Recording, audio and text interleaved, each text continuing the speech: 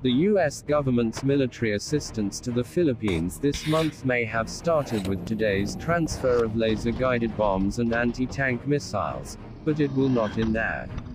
The Philippine Navy is about to induct newly delivered Skyne Eagle UAVs in a few days, with the Naval Air Wing receiving them.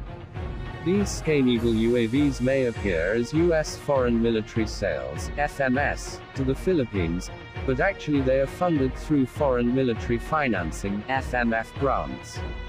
The United States has donated $18 million worth of missiles, launchers and guided bombs kits to the Philippines, which consists of the following: 100 tube-launched, optically tracked, wireless guided 2A TOW-2A missiles. 2.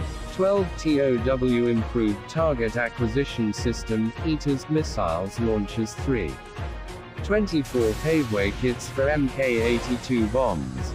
Raytheon Enhanced Paveway 2 Guidance Kit to be installed on Mk.82 500-pound dumb bombs to make them into the GBU-49 Enhanced Paveway 2 laser-guided bombs.